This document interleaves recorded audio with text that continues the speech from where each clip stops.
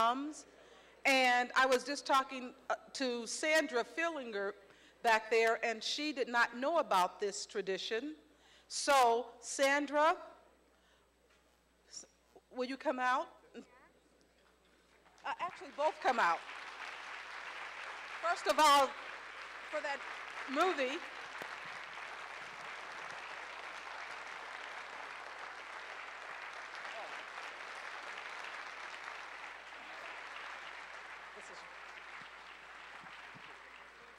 I loved the hand-drawn quality.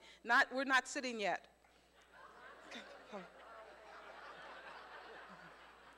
I love the hand-drawn quality of your animation. It was quite lovely. Thank you.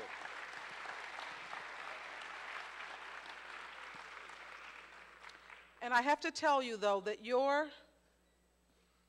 animation created a little bit of a dissension in our household because Roger wants a dog. And we travel too much, or we're away from home too much to really properly take care of it. But after My Dog Tulip, he just said, maybe we can change some things to get a dog. And he wrote this column, and I think it was after your movie, and he talked about something like he could be very happy. Sometimes in his reverie, he could be very happy living in a small room with a rice cooker, his books, and a dog. He didn't mention me. I was so hurt. I was so hurt, I wanted a divorce. And so the next column he wrote about a dog, and he also mentioned something about your movie and maybe Umberto D, or he talked about his dog, Spot or Blackie or whatever his dog's name was. And then he said something about in his reverie, he could live very happily in a little room with a rice cooker, his books, a dog, and Chaz. So anyway, I just want you to know what your movie did personally in our household. All right, now we have the golden thumbs, and Nate is going to bring them out. And Sandra was not familiar with this. We have one for you and one for Paul, and our audience knows that they're castings of Roger's thumb, and they're made, this is actually the gold-plated, is the exact same thing that's on the Oscars, it's made by the same company that makes the Academy Awards. So this is the golden thumb. This is our version.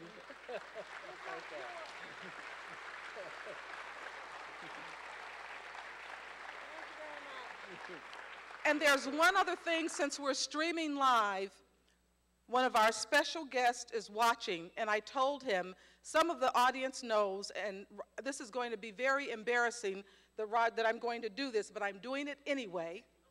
Roger knows that I do believe in sort of harnessing the power of goodwill, and I told David Bordwell that I did this once for Roger when he was sick, and I asked the audience, we're all going to stand up and just beam good, positive vibes to David Bordwell to feel better. And he's going to see it streaming. So if you can catch the audience on this, will you please stand? And we're sending good vibes out to David Bordwell. Thank you. The thumbs.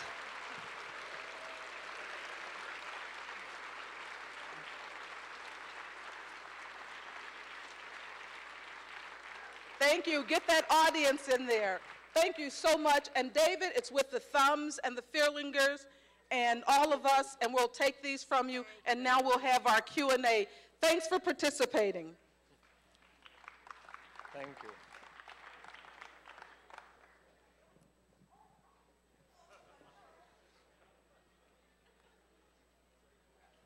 And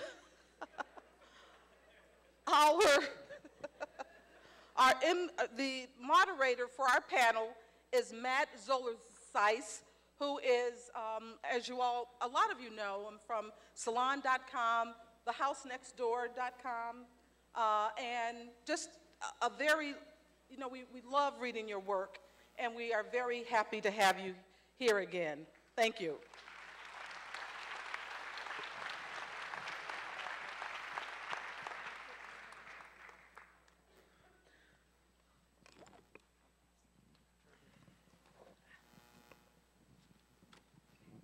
Well, I think maybe the first place to, I think the place to begin here is to just say, what a movie. Thank you. Thank you. Thank you all. And just to take it back along the timeline, when did you first discover J.R. Ackerley's book? Which of you read it first? How did it come into your life? Sandra found the book. I read it first. When it came out in the New York Review of Books as part of their classics series, and it was billed as the best dog book ever written, and that's how you found it, right? And as soon as I read it, or while I was reading it, then I kept telling Sandra this would make an excellent film. And I started writing little notes, post-its, into the pages. And that was about 10 years before we even got a thought about really making it into a film. Sandra, did you read the book as well around the same time, or? It took me a few years, I think, to pick it up. He does all. I find the books well, pre-Kindle. Yes. I found all the books, and Paul would read it. Did you discuss, what conversations did you have about the adaptation? Did you immediately think it was as adaptable as he did? Did I think it was? I don't. Paul's the storyteller in the family, and the amounts that he reads, he sees it in images all the time, and I kind of let him go through the process, and then add on to it the vision of how it's going to be. It's the way we work. He draws and then I paint. Did you have any hesitation about how to adapt it? The question of whether or not to make it purely narrated, which is what you ended up doing, or to try to break it up into dramatic chunks? No, I always saw it done this way because what attracted me the most was the prose, the beautiful King's English about dog shit, and without ever using that word. That amazed me. So I could see. I wanted someone who could speak that way, so we would hear the language in proper British, and then I would do the part of Tulip. I would do the dog do, and draw it. So, but what I found interesting afterwards was when I showed this to a few friends. I have a lot of friends over the internet who I have never met, and I've known them for years from our common user forums, from the animation or the software forum. And I sent this to a particularly close friend of mine in Germany, a German animator, and he wrote back that it reminds him of a lot of Eric Rohmer films. And I had never seen an Eric Rohmer film or never even heard of one before that. Eric Rohmer came out here in the States about the time I had arrived here as an immigrant, and I had just other worries on my mind than catching up with the latest French films. But I found it interesting because I think he was spot on. Eric Rohmer films are narrated the same way, and where the actor is sometimes talking to the camera and sometimes talking to the actors, and I like that style. And yet at the same time, it's not just a pictorial illustration of the narration. You've got a lot going on in each scene. I guess you would call it background action if it were a more traditional movie. There's an early scene where he's down at the water, and you see not only is he sitting there telling you the story of him and his dog, but there's also a ship passing in the background, and there's a boy that ducks his head up and he's balancing a ball on a stick on the end of his nose. And I wanted to introduce the quirkiness of it. The beginning of the film is very important, as everybody I'm sure knows. And we wanted to show in the beginning that he was a prominent person. Ackley in his book never mentions what he did for a living. And that always bothered me. I wanted to know more about him because the story was so interesting. His personality with the dog and everything was so interesting. I guess it's the American inclination to ask people what they do for a living so you can finish the picture of them.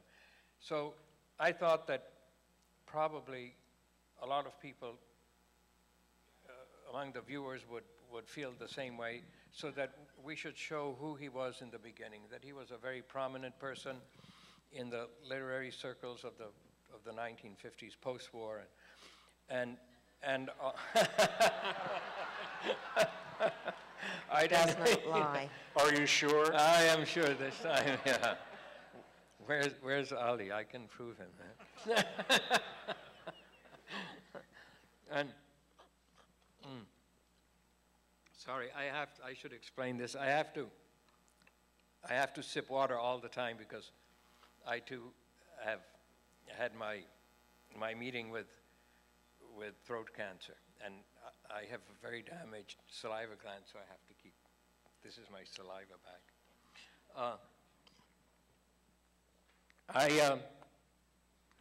Where was I? The post.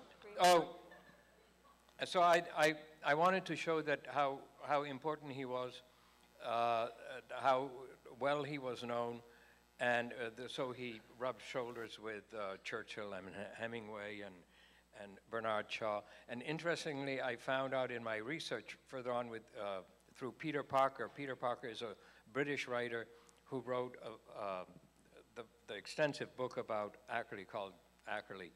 And from him, I found out that Ackley actually hated these three people in his life. I had no idea. And it just worked out, this serendipity.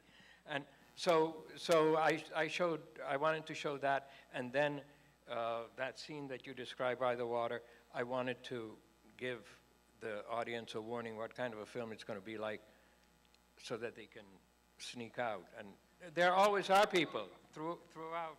Of course, we have a very sensitive eye for that. People were leaving, and that happens. We know that we don't please everybody. But they also have to go to the bathroom. That's true. And as I was remarking to Ali, I suspect that the line for the bathroom after this movie was even longer than for maybe any other film that's ever been shown at Ebertfest. And it's probably short right now, in case anybody's wondering. Can you talk to me a little bit about the animation, about the design of it? First of all, I'm assuming that computers were involved, or yes or no, or to what extent? And can you just walk us through the process of how we come to see these images in the end? It's all done on, as I said at the beginning, you weren't here when we introduced the film. I explained that already. Yeah, I was talking to my daughter, so. Oh, but you need to hear it. It's done on Wacom tablet. Are you familiar with the drawing I came tablet? perilously close to buying that not too long ago. I highly recommend it. Once you start, you can't stop. And so it's all done with a Wacom tablet in software made in France called TV Paint. And Sandra and I have been beta testers for TV Paint since almost from the beginning, about almost 20 years ago when they first developed this software, what's interesting about the software is, for you geeks, it's the oldest animation software in continuous development. There were some before that, but they fell to the wayside. They don't exist anymore, and TV Paint is the prime software for hand-drawn animation. Is there do you record the entire narration track and the soundtrack first, and then do some sort of animatics, or I'm wondering about the relationship between the text and the pictures. We record all the sound as much as we can first, and I don't make storyboards, and I don't even, in this case, there weren't even too many animatics. The thing is, storyboards and animatics are a tool to communicate with a team, with your clients and with your co-workers. But since it's just the two of us and we had 100% creative freedom, we didn't have to have any approvals. We didn't have to go through any approval process. Then there was no need to do this. So we wrote it the way you write a book, you know, from first page, once upon a time, and we kept drawing until we came to the end. Mm-hmm. Is there a physical design process as well, or is it exclusively done electronically? No, I assume you probably sketch like mad. Yeah, it's just drawn directly on the screen, and then Sandra follows a few steps behind and paints it as I'm done. So, no, it's a very straightforward and simple process. It totally imitates cell animation. We do it the same way as we would do it on paper and with cells, except I don't have to flip or punch or flip the cells to paint on the back of them. Everything is direct, and I can make as many layers as I want, and Paul still puts each character on its own layer, but then my backgrounds have a lot more color layers built up, just like a watercolor. And now, can you talk a little bit? You sort of addressed this on a previous panel, but just the mentality of dog owners and sort of how the book captured that for you. What sort of chord it struck? I think that's why I like the book so much too, because I had the same. I have the same viewpoint of dog owners as Ackerley does, except Ackerley was a novice himself. This was the only dog he had in his whole life, and before he acquired Tulip, then he actually didn't care for dogs too much. They made him miserable. They barked too much, and once he got his own, then he was so tolerant of these. Supremely indulgent right, of his own right. dog. But I always had dogs all my life. I've had many dogs, and so I'm used to them dying, and I see them as I really understand dog as a part of nature. I have never seen dogs as children or anything like that. So I understand dogs, and I think I've actually then understood them too. They're just they're whores, you know. They're prostitutes. They are very professional. They're very good at it, and what I like about him is at the end where he says that the wolves tamed men. Turned out to be true. He was very prescient when he said that, because only recently, in the last few years, have scientists come to the conclusion that it was the wolf that had tamed the caveman and not the other way around, which makes perfect sense, that they stuck their cutest puppies forward so that they could take advantage of men having the ability to throw things at animals and instead of chasing them. So they worked together like this, but it was really the animal that tamed men to do what the animals want them to do. And our dogs, especially Jack Russells, do this very well. They teach us, or they train us more than we train them. At least they're more successful at it. I was struck by the way that what was on screen, sometimes it didn't diverge from what we were being told in the narration, but it maybe gave us another dimension or another detail to it. And the way that, for example, when he's out at I guess the country manor, and you picture him in the stockades, which is a much deeper way to depict his embarrassment than if you had simply heard that narration or read it. How do you think your view of him perhaps differs from the view that he is presenting of himself?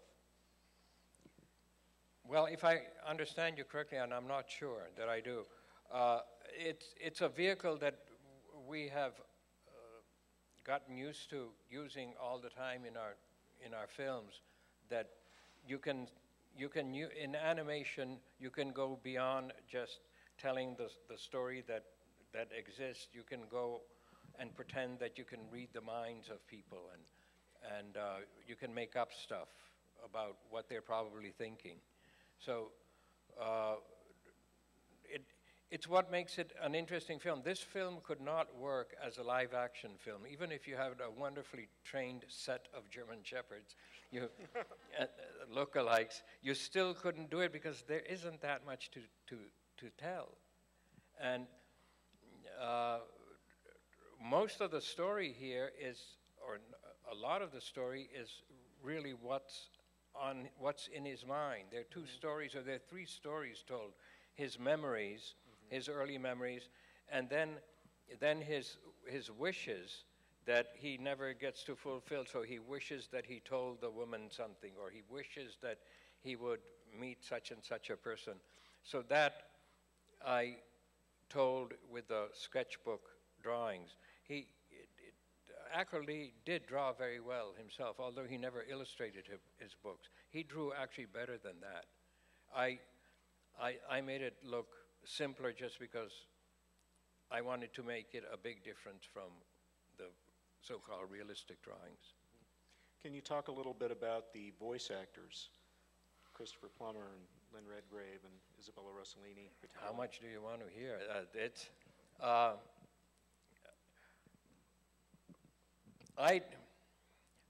I actually don't see too many movies.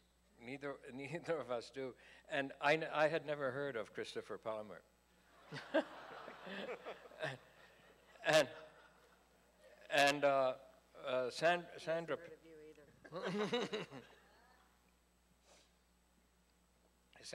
Sandra picked him. It's not difficult to get famous actors to do voiceover for animation because it's not a bad gig for them, no matter how successful they already are and how much money they have. It's 1 or 2 days of work with no rehearsals, and you read it. No, you don't have to memorize anything.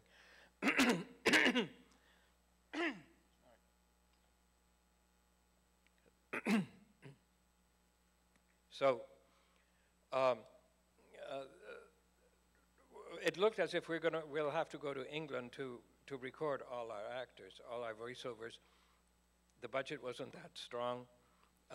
We decided that it's worth trying first here in New York, and sure enough, we found all the British-sounding actors we needed right in New York, and and when Plummer came to the studio, then I had this big book that Peter Parker wrote about Ackerley in my hand, and I wanted to show him.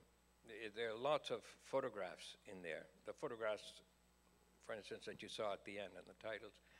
And I asked him if he had ever read Ackerley, and I wasn't surprised when he said no, because really the book is just about forgotten. But he didn't say just no. He slammed the book with my hands down on the table, and my fingers pinned underneath this book, and he said, "No, and I don't need to." And I said, there are pictures in there, and I thought there are photographs that you would be interested. And he said, "No, I'm only interested in doing the work here, so where's the booth?" And he was extremely unfriendly. and he went into the booth, and I started directing, and I said, would you would you like me to explain how I see accurately, or? And he said, no. I will read you how I'm going to do accurately. And he started reading him, and he read like this: my dog is an old bitch whose name is, and with this shaky old man. And I had a sense that he maybe had never even read the script or anything. And it said at the beginning on the title that it's about an old man and his dog, so he probably thought it's that old a man. I had about the first 6 minutes of the film, the opening, and I had it on my laptop there, and I said, I have about 6 minutes here, and I have him already animated, so would you like to see? He's not as old as you portray him, and so would you like to? He said, no, there's no need, you can explain it to me. And I said, no, it would really help, and I talked him into coming out of the booth, which was really paining him. And he looked at it, and in this kind of childish way, so to show that he's really not interested, he just stood with his back to it and watched it like that.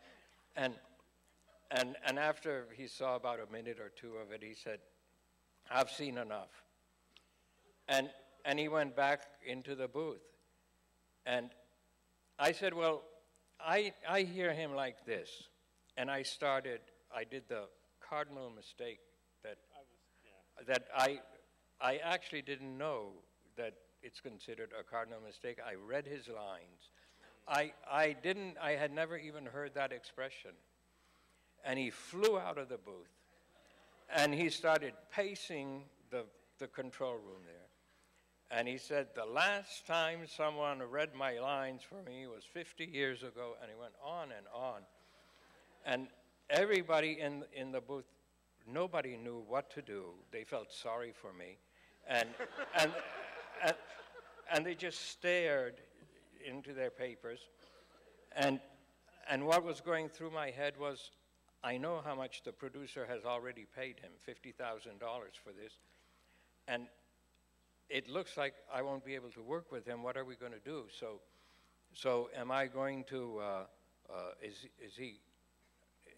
will he pay for somebody else the same amount?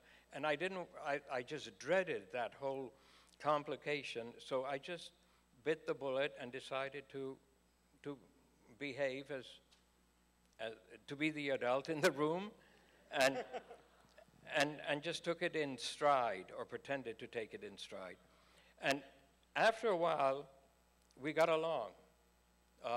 After I gave him a few instructions, which he accepted, then we worked, and it went on to the next day. The next day he came, totally different attitude towards me. He was extremely congenial, and he started humoring me with these stories about Prague, and so to me it was clear that he didn't know anything about me the first day, and now he did his homework, and he checked out on me and decided that I'm worthy of directing him, and because I have experience. And now we've skipped 3 years ahead, and the film was invited to Toronto, to the Toronto Festival, and we were to go through this whole circus of interviews together, Plummer, Lynn Redgrave, and I. Sandra couldn't make it there. And I had to take care of the dogs. yes, Roger Ebert, that's what happens.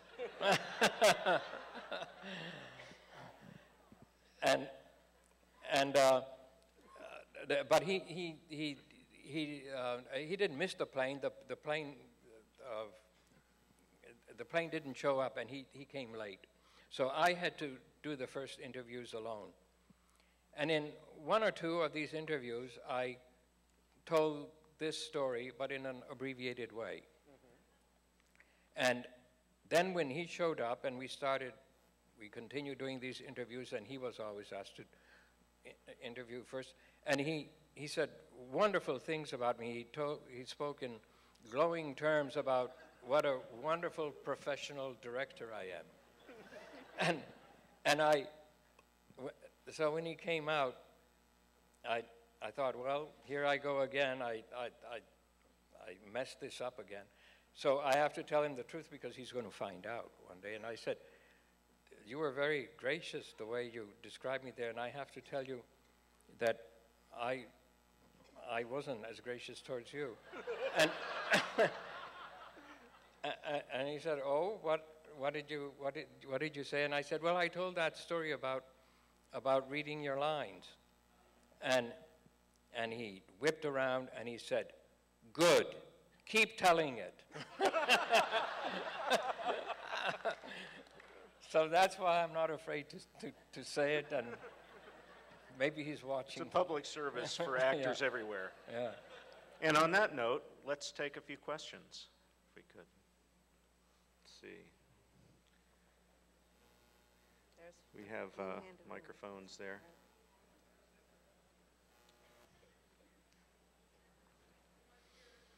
Yeah. In the back? Well, I'm looking for a microphone, if we have one. Okay. Oh, yeah, there you go. Do I need to stand up? We can see you, that's okay. Either way. Wonderful, wonderful, wonderful, wonderful film. A question, how many frames a second does that amount to? It's made for film, even though what we saw here was from a digitape, which I'm so glad because that is the best quality since it was made digitally. But it was, we made it at 24 frames a second, which means 12 drawings per second. Every drawing is shot twice, or the computer doesn't shoot anything, but is exposed twice. And but the math is difficult. I'm always asked that question, how many drawings did it take? The thing is, a scene, as Sandra said, it's on layers, so there's always, the man is on one layer, the dog is on another layer, then if there are other dogs and other people in there, there are layers and layers. Sometimes they are, sometimes they're cycled, but I don't do too many cycles. I don't like to do that. But definitely, it's more than 24 drawings a second, and I've never counted them. Center House, rear. Hi, I love this movie. I'm right here. And what I need to know is whether it's in DVD, because I have an animator daughter that really needs this. She really does. The DVD is coming out, I think, this month. And if not this month, then next, but I'm pretty sure it's this. I just on my whatever it is, phone, I just saw on Amazon, I think you can download it already. And then the DVD is supposed to come out. They keep pushing it. But on demand or whatever the stuff is now is, I think, available. It is streaming on Netflix? Okay. Down in the center towards the aisle. Hi. Great movie, definitely.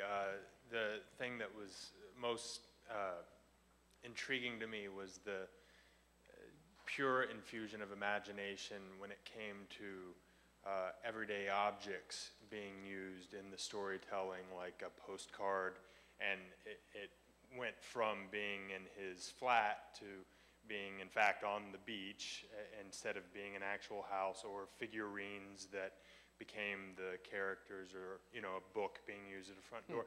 How are you inspired to make that a part of the storyline? Because it seemed very inherent in the story and very natural the way it flowed through. I really enjoyed that aspect of it. We're both always trying to find a surprise to to turn something into a surprise. It's the only way to keep the film fresh. And I was really painfully, thoroughly aware that this is going to be a wall-to-wall narrated film by the same voice. And so or both of us, we designed that scene by the, at the shore, as we say in Philadelphia. I forgot how they say. And so I decided to give it another twist because he was saying, the Ackerley uses words like he was the trump card, and that made me think of a postcard. And so I thought that we could set up these postcards because it's also a condemnation. Ackerley wrote the book as a condemnation of British middle-class life, and especially post-war. Another proof that this was post-war. And I have to make a tiny little, please forgive me, a little sidetrack to Ali again. Ali was right this morning about the DVD in Turkey. It was, we found out, it was a legit DVD. There was there's a producer or distributor, small distributor in Canada who had the permission to distribute the film in the Middle East and the Far East, and to make his own decisions about that. So we didn't know it, and I apologize. You were absolutely right. Up in the back again. Okay, someone asked me to ask this question. They were a little shy. They said that there was an inordinate amount of Tulip's sex life in the movie, and they wanted to know the thinking behind doing that. And they even went as far as saying that some of the scenes, segments about Tulip's sex life could have been part of the porn movie for Bobby Pickering's movie last night, Natural Selection. So anyway, really it's more just the thinking about how much was this based on the Ackerley's book, how much based on your experience with dogs, and just thank you. Well, it was based on the book. We stuck very carefully to the book. I always believe that films should stick to the book. And the thing is, if you like dogs, if you know dogs, then this would not come. Do you have a dog? Can I ask you a question? This was Chaz. Chaz. Oh. Somebody else. Someone who's too shy to ask. Oh, that you asked. Does that person have a dog? Because dog people understand this very well. They know that dogs are all about eating, dumping, and humping, and sniff and lick. That's their purpose in life, and begging for food. And shedding. All nice things. Down in the front. Great film. I was just wondering if you feel fortunate for being recognized for this work the way animation is being pigeonholed these days. Some people think of animation, the young crowd usually think of animation as CGI. Yours is computer related, but not the way it's constructed these days by Pixar or DreamWorks. And your work was nominated, I believe, for an Academy Award. And it was a contender. Yeah, and I was wondering if you feel fortunate that you're recognized, since hand-drawn isn't that noticed as much as before.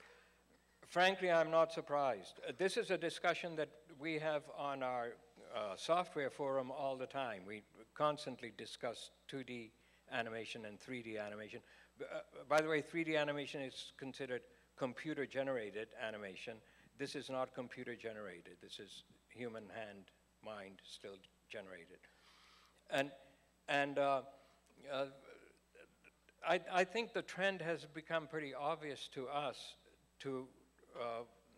People are getting tired of 3D only animation and are beginning to appreciate handmade animation. So we weren't surprised about that. About what surprised us was the reviews we got. We got just fabulous reviews from everybody. And our producer said, you know, it's very important to get the first review, a good one, and from New York. And if you get a good New York review, then from then on, everybody is going to imitate it, everybody is going to, which I think is a lot of baloney.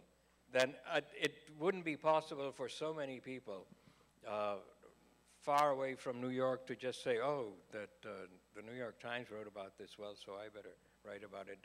Would you agree that that's... I think there may be an element of truth to that, but the counterweight is that often when New York gets to something first, Los Angeles and other cities will go the other way. Yes. To show that they're not fun. And you see that particularly in awards season at the end of the year when New York film critics and the LA film critics, sometimes LA goes first and New York goes second, and sometimes it's the reverse. And you'll often see that one of the groups seems to be reacting against the other one and showing that they're independent and they're not following the herd. Also, all the animation studios are in California too. So, our lines were very shaky. Are you going to talk about that, Paul? How disturbing they were? Well, a lot of criticism of people got very anxious at the shaky lines and the roughness of it because they're so adapted to the smooth bubbles and Mickey Mouse ears and big round eyes that animation has these days.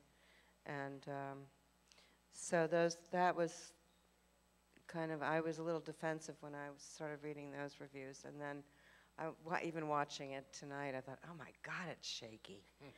It's really rough. Our next one isn't that shaky. Well, but yeah, it's just a different way of going about it. But I think, don't you feel that there was more room for variety? If you look at the types of animated features that were being released in the 60s, the 70s, all the way into the 80s, it wasn't all uniform. Whereas now I think it is more uniform for the most part. Yes, and that's why I wasn't so surprised that it turned out that people do like 2D animation, hand-drawn animation. But it's an interesting thing about the connection between an Oscar contender and being Oscar nominated. There's a point system in the Oscars that who becomes a contender, and they look at reviews, and they give every good review 1 point, and every bad review minus 2 points. I think something like that. Paul, you're talking to a movie theater full of people who know this stuff. Well, we don't know anything about Oscars. This is what I know. This is what was explained to me by our producer, who knows everything about. And the point system, you mean that? Yeah. No, it is that 1 point for a good review and minus 2 points for a bad review. So rarely does a film get above around 80 points. And this year, or 2010, there were 3 films that had above 90. And that was, I can't remember the 3 above 90 were the one that got the Oscar, Toy Story, and then the second one was Train Your Dragon. And the third one was Tulip. So because there were so many good reviews, Tulip had a high number, yet it didn't get the nomination because that's not everything that counts. And the Academy Awards is it's an in-house self-congratulatory award. I never counted on getting an Oscar at all, or even being a contender. We just knew that we are not in that league or in that category. It's not the league so much, the level of our craft, but it's just they have their own sandbox. We don't play with them. Any other questions? Yes, right. Yes. I'm curious if the book was in the public domain or if you had to negotiate for the rights, and if so, what was that process like? It costs money, and I was surprised how much it cost. I can tell you that, how much it was. It was $100,000 for the book. And I was really surprised because the book isn't that popular anymore. And also, there are no heirs. Ackley was a homosexual, and he had no children, and the proceeds go to a wonderful cause. There's an Ackley Award given every year to the best writer in English of I think, biography. And so they get the most of the money. So I was happy about that. But 100,000 I thought was pretty stiff. And then the story of My Dog Tulip really isn't enough even for an animator to make up for a whole film. So Ackley wrote 3 other books, and we picked from those books some of the stories. And I thought, well, since we paid so much for it, and it's a law firm in England that collects this money and that the producers had to deal with, then I'm sure they won't have any objection if we use a couple of lines from the other book. And they said, no, we would have to pay another $100,000 for each one. The thing is, something I didn't know that I learned, copyright goes only for the copy. It doesn't go for the story. Nobody can copyright a story.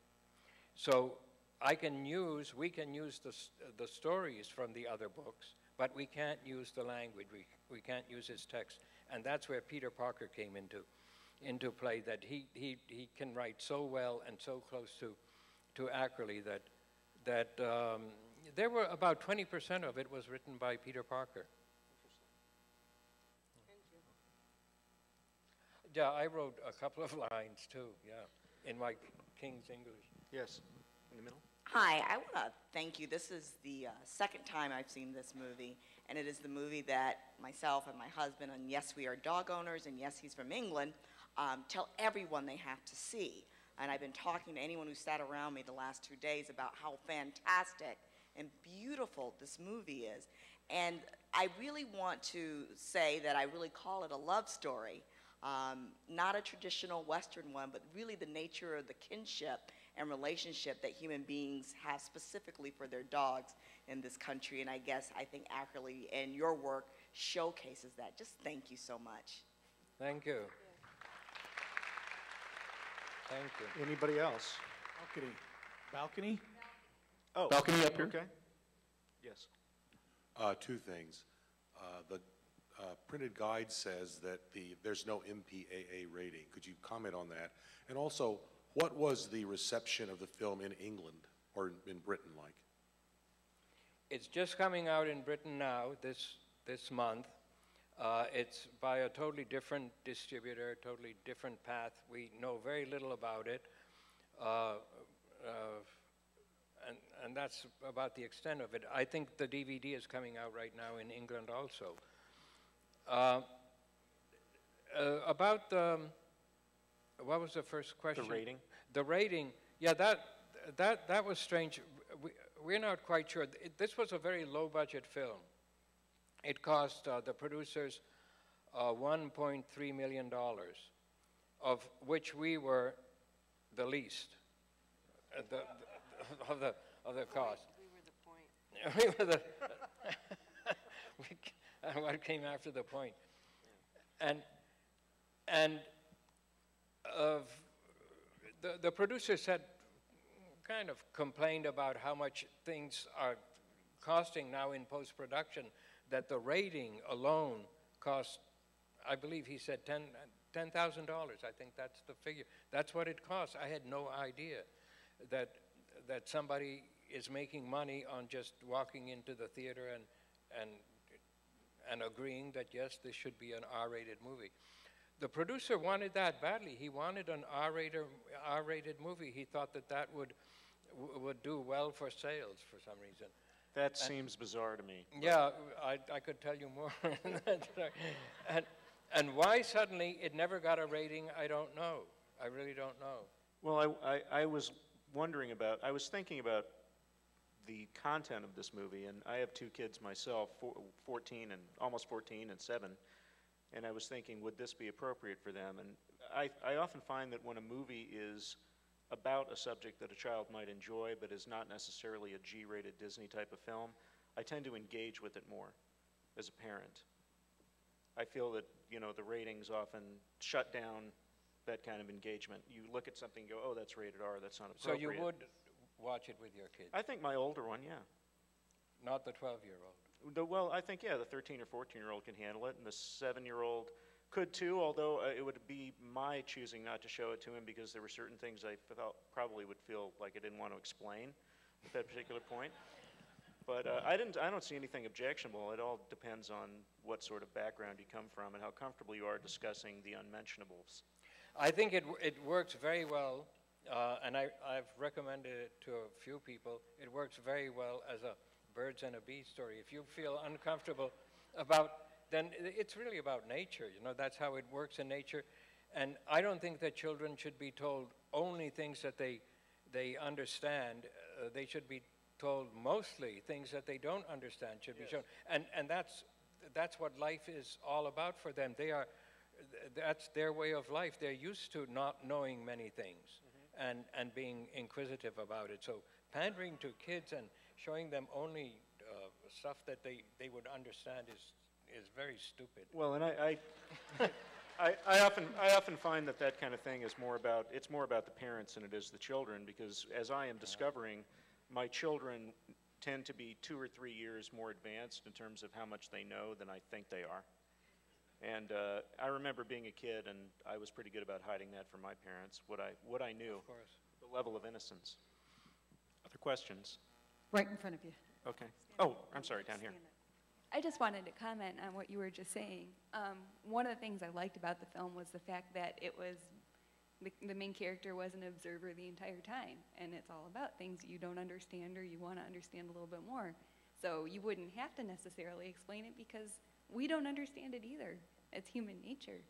So I would agree with you on that, and I thought it was beautiful. And in addition, my question was, how much of your own dogs ended up in the films, and where do they sleep at night? All With over the whom? place. They have their pick and choosing of anywhere they want to go. It depends on who fed them last. I always do. So they'll sleep with me. We have a Jack Russell Terrier now, and who did a lot of the voiceovers, the whining in the dark from the bedroom, and that was a Jack Russell whine, not a German Shepherd whine at all. And what's about the bark tracks, what's interesting is our composer and sound engineer, everything about sound, man, he wanted to do this very diligently, wanted to do everything right, and we decided that we are going to get up front all the most German Shepherd kinds of sounds that we can get, and he had lined up a whole collection of people that he's going to visit and record their dogs. And early on, he found out that they don't have too much of a variety. They all sound alike, really. And we ended up, he had lots of recordings, but we ended up using, I think, only about 2 or 3 dogs. And The dogs that were the best actors, perhaps. well, you know, with an animator, you have to watch out. I'm an animator. Yeah. And a lot of people would often say how well Plummer fit the type, you know, how well he acted the part. And what they don't realize is I made the part fit to Plummer's voice. His voice came first, and I had a totally different view of Ackerley, what type of person he's going to be. Given your early experience with Christopher Plummer, did you have to resist the temptation to editorialize in your drawings? And no, show him relieving himself more often? And we got along fine afterwards. Yeah, so I had no animosity towards him, and we did several pickups afterwards, and he was very generous about that, didn't charge any extra money, and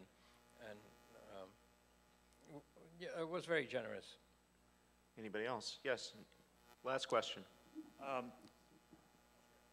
When Ackerley made the decision to get out that flour sack in the bucket, I found that jarringly inconsistent with his character. This is a question back to story interpretation. Is this something that you guys had to discuss? Was this a break from what was written in the original book? Or I just said, whoa, this guy wouldn't do that, not after all the trouble he went through to get her pregnant. So, well, not only that, he regretted not doing it, actually. So you have to realize in those days, in the 1950s, not 40, in the 1950s, people didn't worry. That was the only way of euthanizing an animal. They never thought of castration or anything like that. And he really worried about what is he going to do with 8 puppies. So it was a common thing to do. It's not as shocking as it is today if somebody would do that.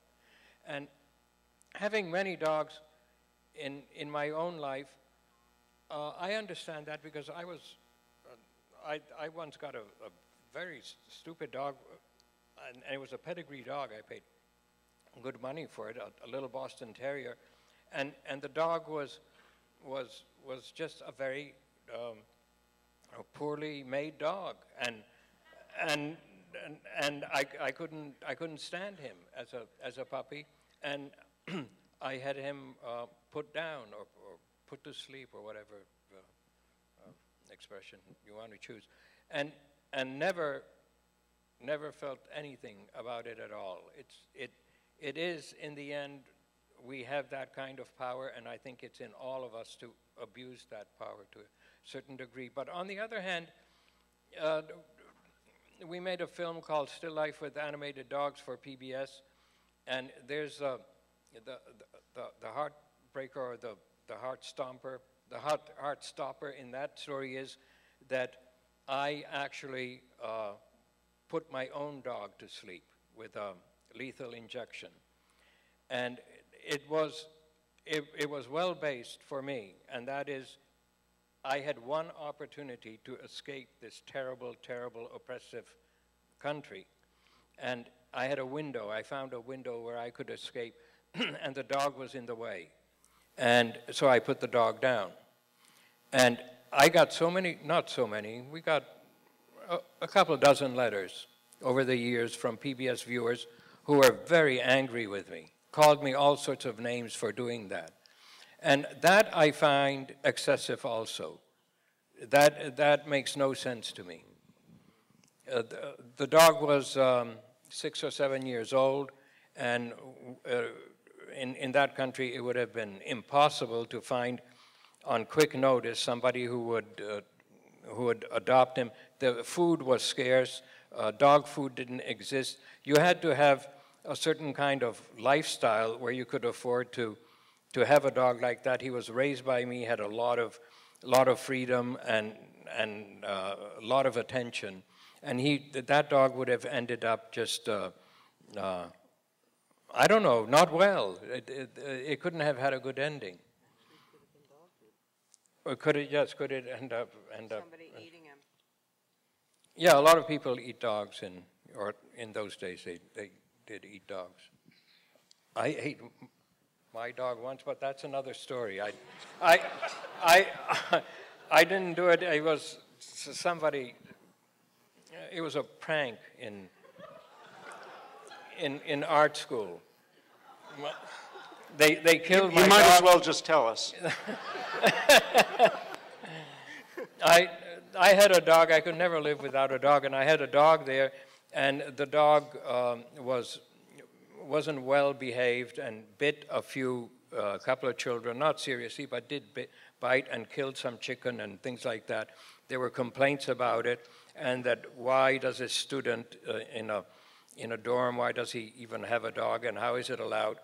And, and I didn't have the heart to do anything about it.